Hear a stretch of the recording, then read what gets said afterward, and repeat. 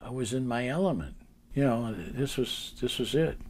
Just to feel that brush and just a little bit of drag on the paint. You could make that brush do anything that you wanted to. I mean, that's power. It's real power.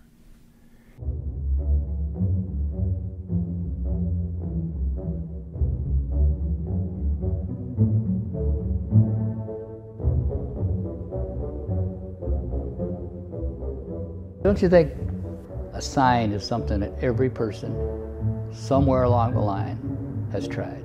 That we're the ones that just kind of kept on going. I got enough of an ego that tells me that I can do anything I want to do. I liked working with the brush. Even the way that I describe it to people, oh, what do you do? I'm a sign painter, I paint letters on buildings.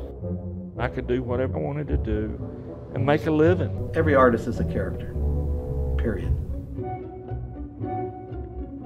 It's an invisible art. It's an invisible industry. People just take it for granted. If you follow every known law in the sign game, you will at least do a sign that works. That's correct.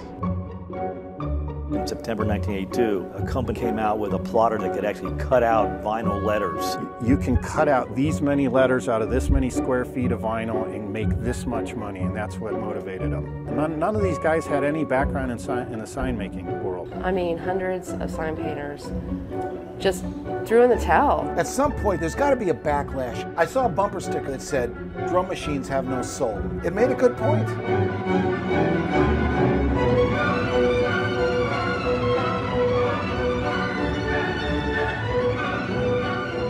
I look all over the city. This is my city. On my gravestone, it's going to say, "He died for greater opacity."